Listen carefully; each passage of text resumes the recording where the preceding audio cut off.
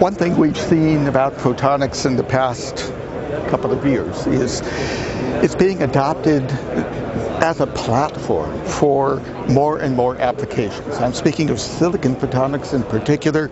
It has moved, it has evolved from a platform for high speed, high throughput, high capacity interconnects for data centers into a platform for so much more, ranging from biosensors for next generation Apple Watches and other wearables to LiDAR on a chip that will provide vision for autonomous vehicles. So many new applications. And with those new applications come new demand. We are starting to see analysts looking at these new applications and projecting volumes that are going to be a problem.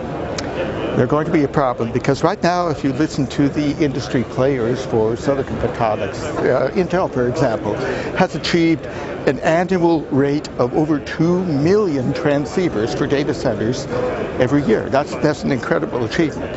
But then you see some of these other applications that are being forecast for 1,000 times more chips per year.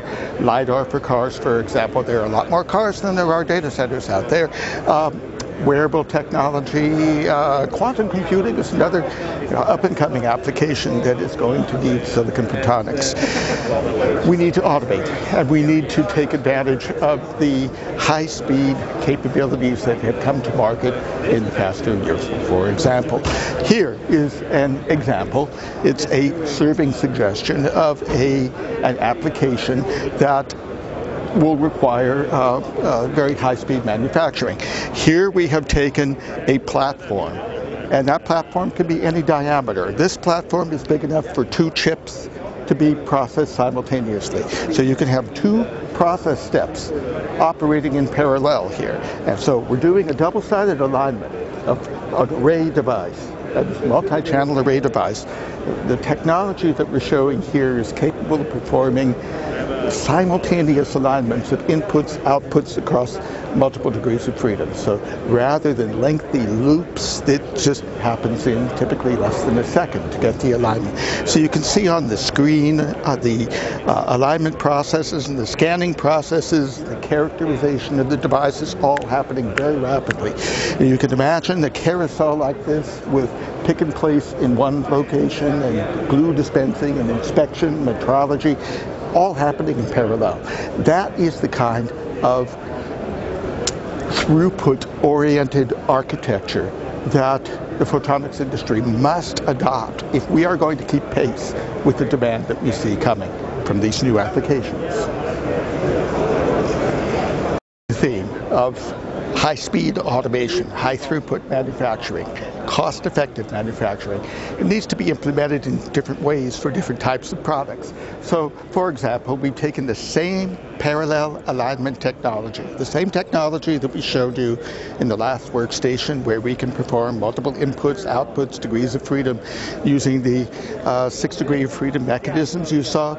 We've taken that same technology and we've built it into other products in our product line. For example, here is a 6 degree of freedom, all piezo positioner. 6 degrees of freedom, extremely high reliability, extremely high lifetime, because piezo devices, piezo flexure mechanisms, there are no wear mechanisms, no particulate generation mechanisms, so it's extremely clean and extremely high resolution as well.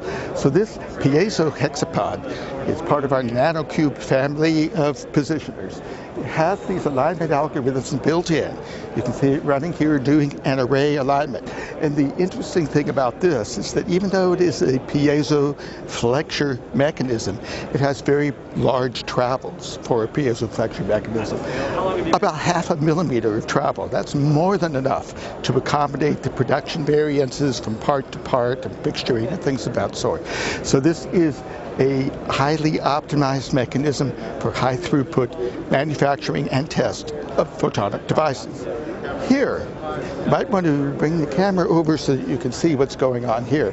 We've taken our fast alignment mechanism, our fast alignment technology, and we've built it into linear motor stages, compact very cost-effective linear motor stages that are able to do the alignment technologies as I've described it. And these algorithms are all built into the controller. That's one reason why they're so fast. So that means we can control it with a simple HMI like this, so that in a production application, the robustness of the controller-based architecture is one of the benefits for an application of this sort. In many materials sciences, life sciences, applications, in biomedicine, and things of that sort, it's necessary to perform optical metrology and imaging of specimens, samples. For example, you may have a well plate which can contain biological samples, and each of these wells needs to be scanned and inspected and measured, perhaps for optical characteristics and things of that sort. So what we've done is we've built a very flexible platform that you can build an application around.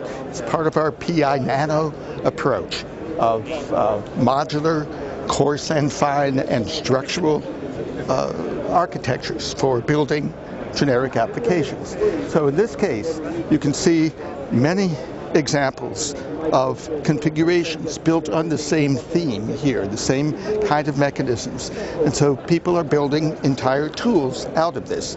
You can see in the open architecture underneath, you have a very flexible, very rigid, very high precision architecture for building optical metrology that combines optical instrumentation with very high performance, coarse fine positioning of your samples.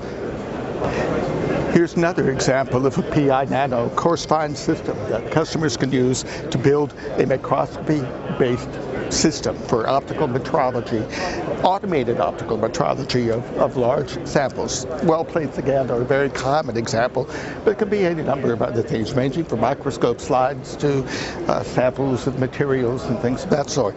The optical metrology is something that the customer would address using whatever instrumentation they may need for their particular metrology. These systems are available with multiple degrees of freedom with additional optional piezo autofocus, very fast piezo autofocus for optical imaging applications. It could be joysticks for manual positioning, as well as the automated functionality.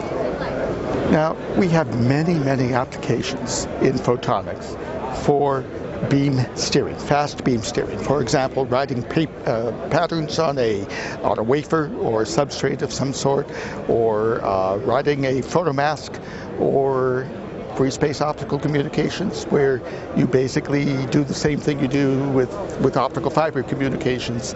Light goes in one side, comes out the other. You could convert data and information from one side to the other. We'll take the fiber away, and that's what free space optical communications is.